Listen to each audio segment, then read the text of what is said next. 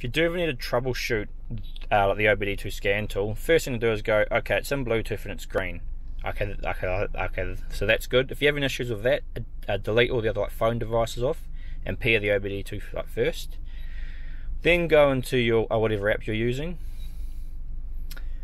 Make sure under OBD2 adapter settings we have Bluetooth chosen, and our device comes up.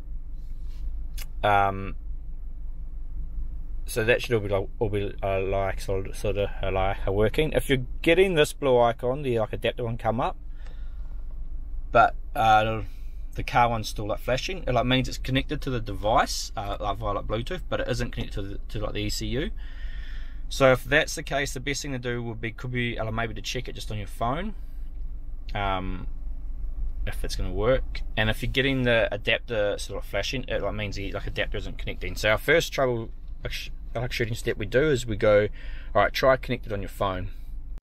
So I'll make sure you have this. This is for our troubleshooting. We're going to just test this on your phone if you're having problems connecting to the head unit. So the first thing to do, obviously you probably already have this plugged into the OBD2 port. Just pull it out and plug it back in, and also unpair it if it is paired from the head unit. So just trash it, because that'll stop issues happening.